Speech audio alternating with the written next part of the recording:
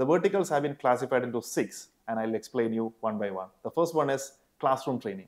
Classroom training is nothing but we are running almost all the technologies, the latest technologies and the niche technologies and evergreen technologies in a classroom setup here in Nagar, Coimbatore. And here we have almost 120 students on roll from different colleges and different corporates undergoing the training. And here we have all the technologies starting from C programming to advanced artificial intelligence, machine learning, blockchain, data science, Python, ethical hacking, etc. So this is all about the first vertical, classroom training.